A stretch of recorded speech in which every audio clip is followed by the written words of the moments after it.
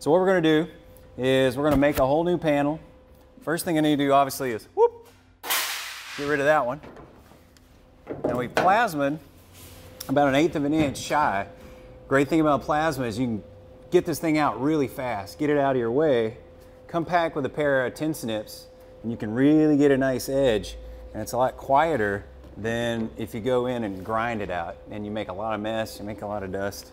So took some calipers, came in about 1 inch, did like that, made a line. Now the big thing on these, once you get started, is get to your line. And if you notice, what I'm doing is actually pulling up on the metal. So a little bit at a time, right on the edge, right on the line, and you can do a nice little cut. I'll go ahead and get this out of the way, and we'll be able to install a changer underneath the package and make a new piece. Okay, we've got our hole pretty much cut out. That's about ready to go, just needs some tidying.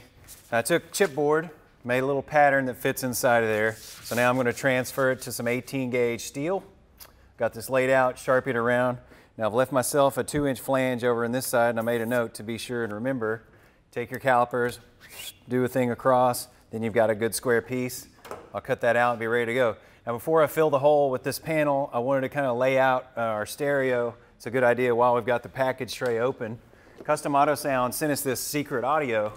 And this stuff is cool because you can put it in the back, it's hidden. Now in these hot rods and muscle cars, in the front in the dash area, a lot of times you're pushing back a big engine. They came with a small dash. A lot of them didn't come with a heater.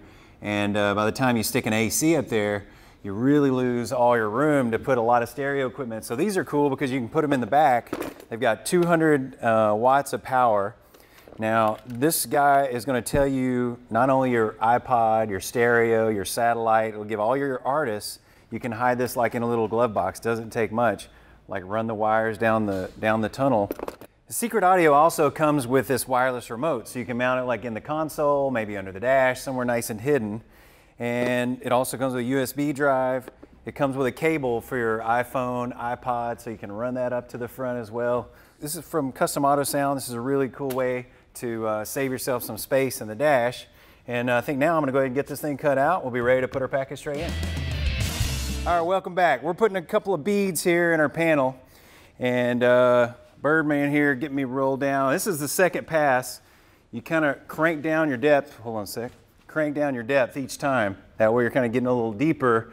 And the first pass is really easy to run. So want to make sure that you go with that light pass. You can also change your line.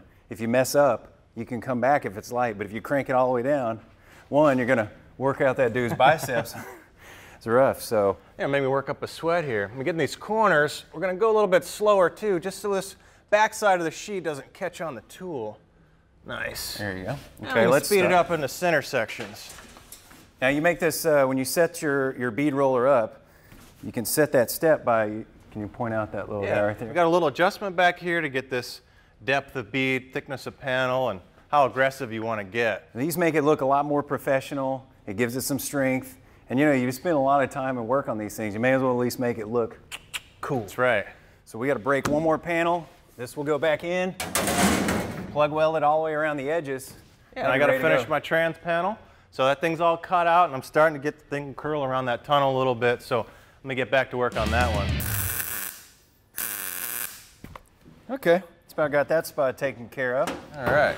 Now what we're doing, every 4 inches, we're doing what's called a 5/16 plug weld. That's the standard auto body, you know, kind of way that you do the auto body experience. And the reason is when you have a panel like this, it's really fast, it's really easy, and it just gets the panel in, and it's really strong. And there's a couple of reasons. One, you're getting a good penetration down into between the two panels. The other is it actually allows a little bit of flexibility. So as this thing's running down the road, you know, it's not all locked up. It's got some room to breathe and a little bit of room to move. And this is a panel that, you know, you don't need to be a perfect butt weld that you're gonna, you know, paint and primer and sand. You know, this holds speakers. Yeah, it's not holding the car together, but it's giving it a lot of stiffness in this plane. Sure. Now another thing you want to do is use some weld-through primer on the inside of both of these panels. It'll keep it from rusting in between. Now when you spot weld in here, crank the heat up. But you can't just do the heat because you'll blow a hole through. So crank up the wire feed too. So you're throwing a lot of heat and a lot of wire at it. You get good penetration, good plug weld. Yeah, and anywhere in this car is a good spot for a MIG for the wire feed. You know, you get down in the center of the hole, work it around, and you'll basically, what happens is when you watch it, it'll fill the hole. And right at that point where it's flat, that's when I said you want to do it hot. Because when you get it flat, that's when you know that you're really getting that good hot penetration and it's going to really hold together well. Yeah, well, this panel's looking good.